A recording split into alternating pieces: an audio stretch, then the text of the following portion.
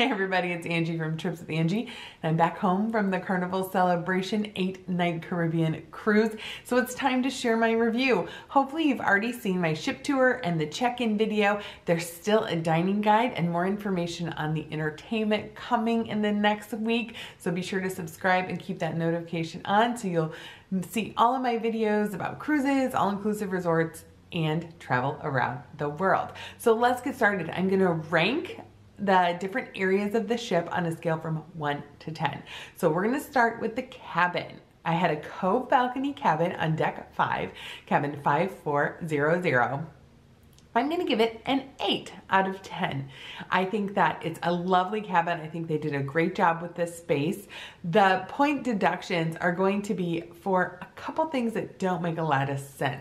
One is there is a super heavy storage stool. I mean, it is so heavy. It's difficult to move around.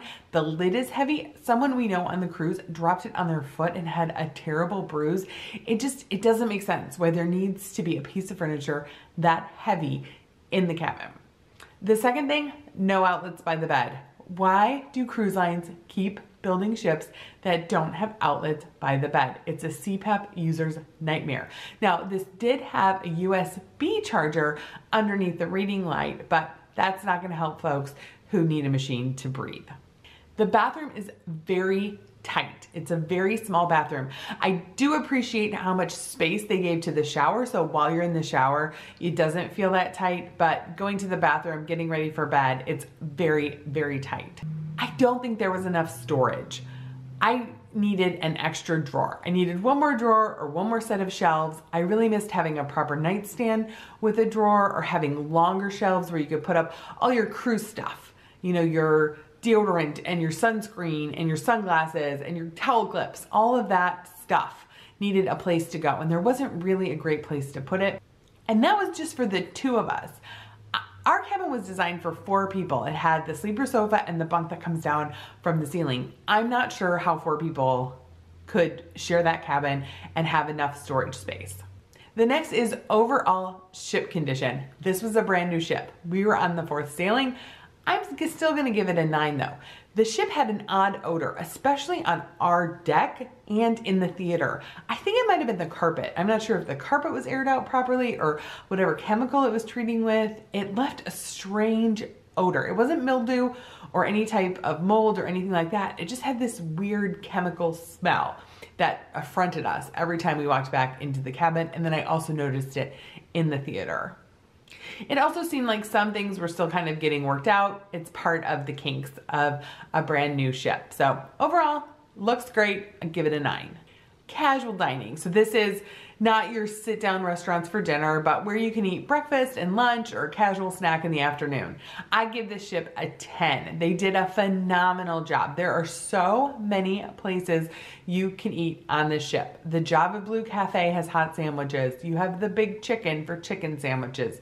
Guy's Burgers. Blue Iguana Cantina for burritos and tacos.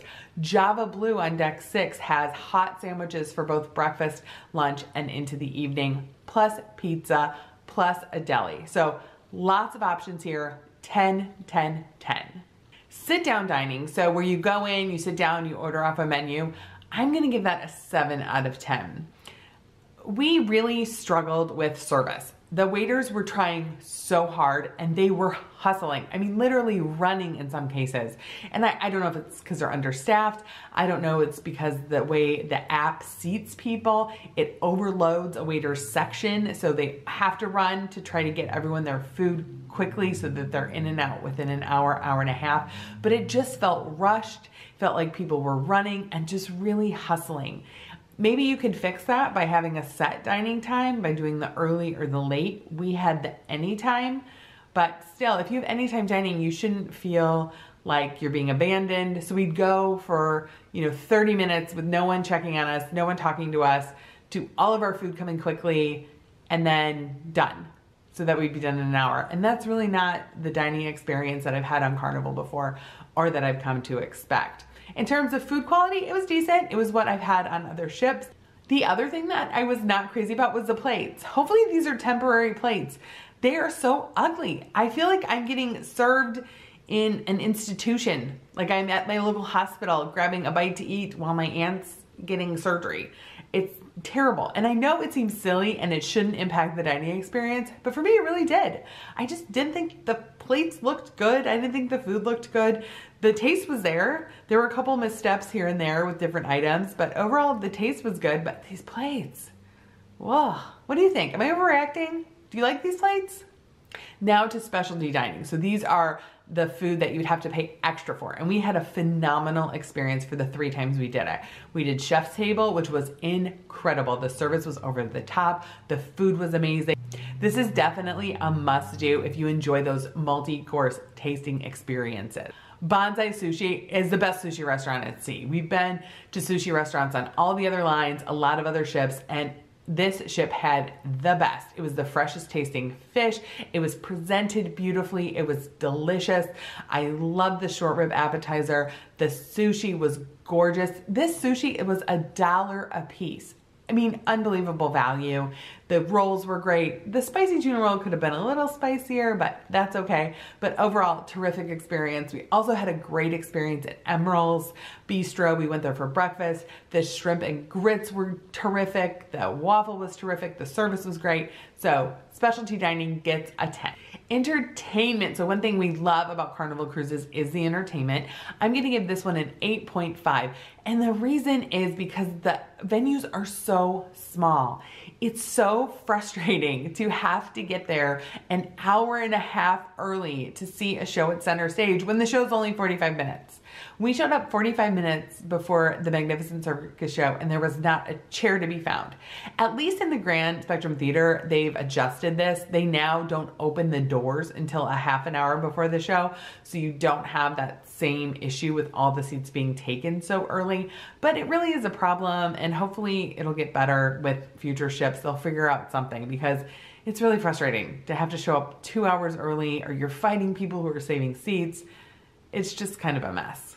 I also didn't love the center stage shows. I know they get so much buzz and so many people love them, but I found Celestial Strings and the Magnificent Circle to be a little repetitive. I didn't love the choreography. I think maybe I like more dancing like you have in the Amor Cubano show, but it just felt like people were kind of walking around and singing, so I didn't love that. Now, I did love the Evolution show, and I'm going to talk more about it in the entertainment video, but that was tremendous. So the DJ put on a show one late night in center stage.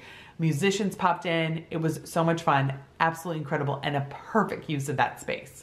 Overall for service, I'm gonna give it an 8. The crew seemed tired. They had been working so hard for so many months getting the ship up and running. Of course they're tired, but that also makes me wonder how much they're being scheduled. Are they understaffed? The waiters were hustling. Bar service could be really slow at some of the bars, especially back at the Pagan Anchor Smokehouse. So overall, I'm gonna give it an 8. Value, 9. I think Carnival does deliver a lot of value for what's included. Now, it's not a 10 because they have cut back on some things over the last year. They've cut back some hours on pizza. They've cut back some room service. They've cut back some soft service. We noticed that the portions in the dining room were smaller, which was a good thing to us. We didn't mind, but I noticed some other folks were complaining about it a little bit. So overall, I think it's still a great value to cruise on Carnival. I'm gonna give it a 9.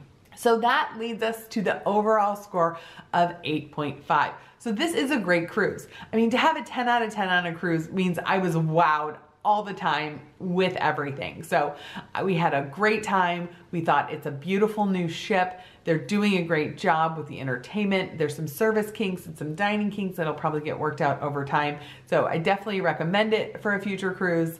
What do you think? Have you been on the Carnival Celebration yet? What was your rating out of 10? Let me know in the comments. And be sure to catch all of the videos in the Carnival Celebration series. So I'll post them here on this page so you can easily click and check them all out.